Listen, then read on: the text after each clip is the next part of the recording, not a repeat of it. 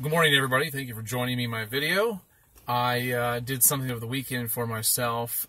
Since it was my birthday, I decided to go ahead and get my beard trimmed.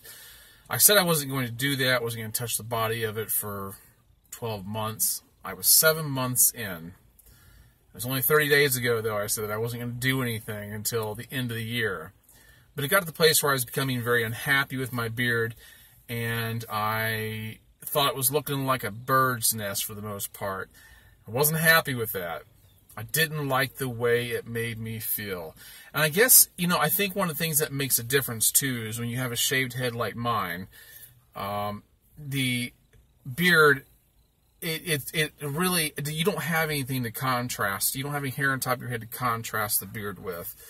So it's very pronounced. It's more pronounced than it would be on somebody, I think. That's my opinion. Somebody with long, hair in their head. So I really felt, I got to the point where I was falling out of love with the idea of having a big beard. And I didn't like that because I'd already made a promise to myself that I was going to let it grow out for 12 months. But when I fall out of love with something like that, I tend to do really stupid things, like try to trim it myself, cut it off completely.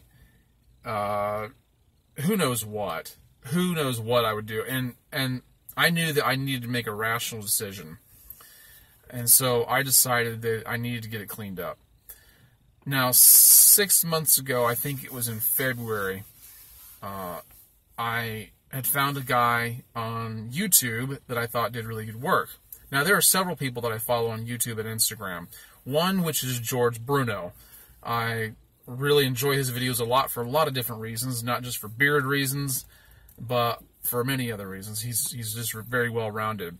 But he's not in my region. And so I would have loved to go to Pennsylvania to have him do my beard, but I just can't pull that off.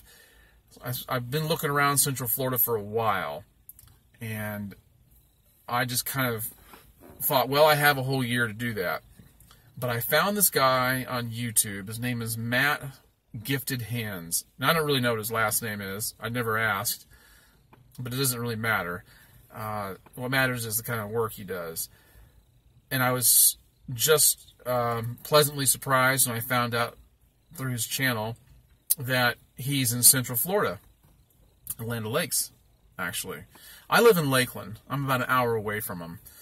Well, I messaged him back then, and I said, I want to have you do my beard when I get ready, because I looked at the work he had done, and he does so many different things, and I could tell the guy really cares about what he does. He takes a lot of pride in it, and that's what I want. Now, I've lived in Lakeland since 1986, and, for most of those years, I didn't have a shaved head. I'd get my hair cut, and I was always very displeased with the way my hair looked. So I didn't want to entrust my beard, I didn't want to entrust my face to people that couldn't take care of the hair on top of my head. And I looked around at different guys who had beards, and they would tell me they'd been to places in Lakeland, and I didn't like their beards. So I was going to be really picky. I would rather tweak my beard myself a little bit than go get a trim. Now, I say that, but I had a beard one other time before I had this one, and I went to a barber that I thought I could trust, and they butchered it. But when I found Matt Giftedhands on YouTube and Instagram and realized he was in Central Florida, I knew that I'd found my guy. So I went there Saturday. He managed to pencil me in at the end of the day, for which I am very much appreciative of, since he's a busy guy. Saturdays are just enormously busy days for barbers. He sat me down in his chair. My experience there was fantastic. He's a very personable guy. A young guy of 27, but the guy, I'm impressed with him because he's ambitious, and he's a craftsman. He cares so much about what he does, and you can tell he really cares about people. And that goes a long way in any business, but I would think especially in the hair business, when you're that up close and personal with people, that you would need to be. And I've been to people before who just were not very personable, and I didn't, it makes a difference when someone's touching you. When someone's physically touching you, it makes a difference. as to whether they're personable at all or not. He was. I would recommend anybody going to him, especially, if you're looking for shorter haircuts or beards, whatever. Man, he's the guy to go to. And he works at, he cuts hair at Headlines Barbershop in Land O'Lakes, Florida. I will put a link in the description below, or some way of something in the form of direction in the description below to let everybody know who wants to go there how to get there. You will not regret it. I am I couldn't be happier with my experience there.